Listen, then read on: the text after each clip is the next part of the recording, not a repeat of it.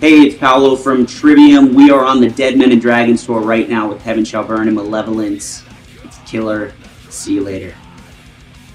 When are we coming back to Bloodstock? That's a good question. It's really going to have to just be with timing of things lining up. Obviously, now that festivals and stuff are back, I know last year was a crazy one for festivals. There's like every band was on every single festival. I know we're going to be back next August to Europe, and we're doing some festivals and potentially some UK stuff that we're kind of working out now. But for Bloodstock, I don't know. Just whenever the stars align, we'll definitely be back if they want us. I mean, I think just as we've kind of gone on, I mean, obviously, I think we're all better players than we've ever been, and Alex is such a phenomenal drummer, and he's brought a lot to our band. Like, in the live aspect, I think, we've never been better for sure. I mean, I guess that's more objective to me than, like, music being, like, more subjective, what's our best records or whatever. But I do think we're making some of our strongest music, and I think the last 3 records are probably our most consistently back-to-back strongest records we've done. And it's a combination of just getting better as players, but not giving up on wanting to like push ourselves musically, wanting to be better live and on the record. And if you really just kind of have that mindset and just push forward with that, I mean, in theory, I think you should get better over time. And there's so many bands in metal that I feel like have gone and gotten better somehow. And I'm like, if they can do it, we have to do it. We can't like be slack now. We're too far into this to just be kind of coasting. I think it's just always kind of figuring out new things to kind of throw into the blend of what we do, and to kind of give the sound that we've created sort of our natural sound of the ways of writing riffs, new flavors, I guess you could say. I guess the hardest part is like now when you get to like 10 albums in, it's like, okay, you've kind of thrown everything in the kitchen sink at these records. Like, what do you do for the next? And so maybe this will be, I think the next, if we get to 10 more records, they're going to be the hardest ones to make, because it's like we've done so much already that you have to really live up to what you've done and create something fresh. And you're balancing everything of like people expecting certain things, but also people, wanting to be surprised as well, and having it be a good surprise, not a bad surprise for a record. So they're going to be hard ones. I know we got a lot of work cut out for us for whatever we do next.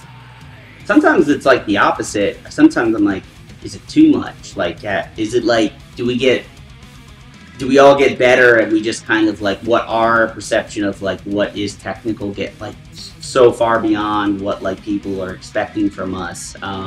I do think people like the kind of proggy and technical, fast, heavy stuff from us. But again, it's like that sort of thing. It's like as your actual skill gets better, it's like you're able to do more. And it's like, there's always that risk of like you go a little too far one direction or the other. I think we've been very good. Like when we write, if it feels like we're getting a little off the rails with something, like it's, okay, this is just sounding like death metal now. It's like, that's not what we are. We're not a death metal band. But we incorporate death metal aspects into some stuff we do. And it's always trying to figure out, like, where is that line? And, just because you do it doesn't mean it's going to make the song or your sound better. Maybe it'll just kind of change it too much. So, again, it's just one of those things of, like, subjective opinions. But I like to always think it's good to go into an album with, like, some sort of guardrails or rules you kind of set out of, like, where you're going to go, what you're not going to do. Sometimes having that actually helps, I think, write a little bit more concise and better with what you're trying to do. So it's a very conscious decision. Yeah, I think you should kind of be a little bit. I mean, the initial ideas are usually more spur of the moment, the happy accidents and stuff like that. But I do think for us, like having a little framework helps quite a bit. I don't like when we've gone in too loose to a pre-production or recording session, because I think we're just better when we're just like really well rehearsed, and we've taken those ideas that we come in with that are sort of more, the spur of the moment stuff, or the, hey, here's this cool riff, but then we shape it into something, and we're like, we're really confident when we hit record on for the real thing. We've never been pushed to do any of that stuff. We were usually ahead of everyone with that. The Twitch thing was sort of like this kind of happy accident of I like literally it was like I forget what tour it was, but I remember what state we were in. We were in North Dakota, and it was like I think Matt was doing like some YouTube covers or something, and I read an article about Twitch, and I was like, hey, have you heard of this thing? It's like a live stream. You just it's not like you pre-record it and upload it. It's just like do it in real time, and that was kind of how it started. And that was about 2016 or 17 maybe. And so we were kind of just like, it was one of those things where it was just like, yeah, put a phone up and record it, the live show. And it was so like rudimentary and just basic. And then things got a little better and you could do a little more. And then, hey, we could actually have a live mix and stuff like that. And then the pandemic was sort of, oh, this is like the thing we kind of were already doing. So we were a little ahead of the curve with that. It wasn't like a big thing to sort of start. I think a lot of times those kind of things are just right place, right time, and we're a band that's kind of had right place, right time happen a couple times, and it's just sort of knowing like, oh, this is something interesting, maybe we should kind of push it. And of course, during the pandemic and the touring going out the window, streaming was kind of a nice like outlet, I guess, especially with like staying in touch with like the more diehard fans that would want to tune in and watch and maybe see something a little bit different. And then of course we were able to do some of the more high quality streams as well, the paid streams. It was a crazy time. I would say it was fun to do this stuff. The circumstances sucked, but it was fun to be able to kind of have to try to think outside of the box. I think there's a lot of times when you get into your routine of like you do a record, you tour, you do a record, you tour. That really broke the routine, and we had to get creative, as did everyone in the industry. But it was good, and it gave us a little time to reset and sort of come back to touring like 150%, I feel like. And was it embraced by everyone? In the band? Yeah. Yeah, I mean, I think we all kind of do it on our own terms in terms of like individual stuff. Like I kind of like pulled back from it quite a bit because we've been touring a lot, and my time at home, I like to, now having a daughter, I want to like make sure that I have like, we had 3 weeks off between this tour, actually a little less, but about 2.5 weeks off between this tour and South America, and it was Christmas, and it was just like, okay, I gotta like prioritize family time, and basically the next like 6 months is kind of the same. It's like mostly a little bit of time at home, go back out on tour. So it's one of those things. I think people they see me on the live streams and stuff when we're playing live, so I think everyone's getting their fix of me on the internet. But maybe in the summer when I have a little more time and I want to pop on and stuff, it's nice that it's there. And it'll probably be like one of those things of like when you don't tour for a while or you haven't recorded for a while, you appreciate it more with separation in time. It doesn't feel like, oh man, like I gotta get on, I gotta do this every single day. And pandemic, I was doing it a lot more, but now with the touring, this is the priority for me, like being out here doing this. Yeah, home, it's for whatever, it's the baby schedule, basically, it's whatever, whatever she wants to do, and kind of following that, which is, it's nice to not have to make the decisions. You're just kind of, hey, she wants to play, it's time to play. But out here, we definitely have a schedule. The early part of the day is pretty chill.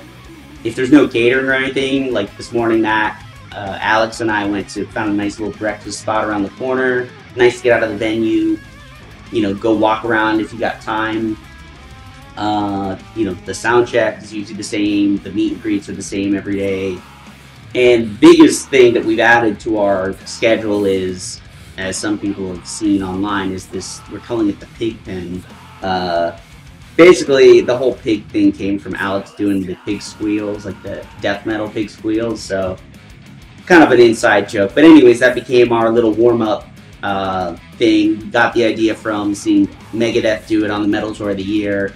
Like, okay, we could pull that off. We could get all this gear and make it happen. And it's maybe one of the best things we've ever done. It's like 3-4 songs, warm up, play together as a band, walk on stage.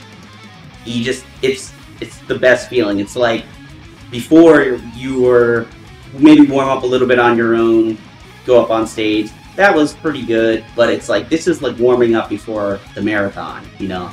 Because before it felt like, yeah, you're just basically doing a couple little stretches and running 20 miles. So now it's like, you feel good going up there. I don't feel like, first song, you're just so confident and comfortable. It's not less sort of, oh man, like, I forgot this part, or what are we doing here? It's, we work out the stuff and we go up on stage and do it. Especially when you're in freezing places like Glasgow. Oh yeah. It's very important, you know, staying warm, staying limber. Yoga, that's a big one for me now on tour. I'm doing this sort of like 45, well, it's a 90-day thing, but obviously this tour is like 45 days. So the goal is 45 days straight of yoga, keeping limber, you know, maybe getting in some workouts on the days off. But I guess over time you just sort of learn to kind of like pace yourself, what works for you, what you prioritize and stuff. And of course, you know, going out on the days off, having a couple drinks, having a good meal with the crew, or even just the band sometimes, or friends that are in town. That keeps things good and makes 45 days go by and keeps you sane. You know, been very lucky to have those. Like the Metal Tour of the Year, I mean, this is probably the most recent example where it was like, remember at the beginning of the tour, I was like, you know, I bet no one's ever invited Dave Mustaine out to like a dinner, to like take him out to dinner, pay for it, you know, because I don't know, people probably want something from him or expect, you know, he's Dave Mustaine, like, just take me out to dinner or something like that. I'm like, no, like, what if we, you know, we're on this tour and this is a massive tour for us and it's the first one back after the pandemic. Kind of a thank you to him, you know, for the tour, but also, I don't know, imagine getting to take out one of your heroes that like inspired you to start playing and, you know, led you to this moment. You know, you would, I think most people would want to do something like that, and we did. We took them to one of the sickest steakhouses I've ever been to in Minneapolis. It was amazing, and just like glad we could like get some pictures of it because it was like one of those things. I'm like, man, it was once in a lifetime type thing. I'm sure we'll do more shows with Megadeth and stuff, but you know, he graciously came out. We couldn't believe he accepted the offer, and it was cool. Yeah. Oh yeah, he's very nice. He knows what he wants. He's like, it was very cool to see him day to day, kind of the level of attention he gives to like his show, the Megadeth show. It's not just get up and rehearse a couple songs. It's like, you know, he'll go out front while the other dudes are playing to watch the light show, to give any sort of feedback and stuff. And you know, he knows exactly what Megadeth should look like and sound like, and it's a flawless show. And so for us, we're like, man, like, you know, that's the pinnacle, you know, and it takes a lot of work and it takes caring. And so yeah, it was good for us to be able to go out and take him out and talk to him a bit, you know, a little bit outside of the venue and beyond just the like brief, hey, how you doing kind of thing. That was really fun, and we enjoyed it very much. And you know, we're all massive Megadeth fans, so it was an honor for us to be able to do that. Yeah, and I mean, you know, of course we kind of got into some shop talk, but that was cool too, because it's like we're kind of asking things that maybe other people wouldn't ask him, just because we're both like in bands, and not, you know, we're talking about, hey, like when you guys do your playbacks, your click tracks, and all these like little kind of in the weed type things that maybe wouldn't be something that other people would be interested in, but we're interested in, or like when you rehearse or when you pick songs, like how do you guys go about it, and just learning different things. Like he even said something along the lines of basically like, you know, well, both our bands, we always play the click tracks, but something they do is they'll kind of speed and slow down songs depending on the tour, depending on like maybe what song it's following or how it's feeling live. And I was like, wow, I mean, that's like a whole different level of getting in there and really like fine-tuning things. But I think if you want to sound like that level of good, you gotta go there. You know, it's almost kind of like you can almost go mad with all those little things. But it was cool to hear him talk about that stuff because like then you really start to appreciate. Like it looks effortless how good it is live, and I'm like, well, that's why because this stuff you don't know about is happening behind the scenes. Devin Townsend was one for me. Oh yeah, yeah, for sure. Yeah, he's definitely another one of those guys. He's you know, it's about being like a stickler for the little things, you know, and probably makes you go crazy a little bit sometimes, but it is good. I do feel like we're good because we're all pretty detail oriented with that stuff. So we all care enough to like go in and like really try these different things. And I mean, every day on this tour, we're changing the setup quite a bit, show to show. So keeps us on our toes, and we have to adjust things based upon that. And but it's fun though; it makes the shows and the days fly by.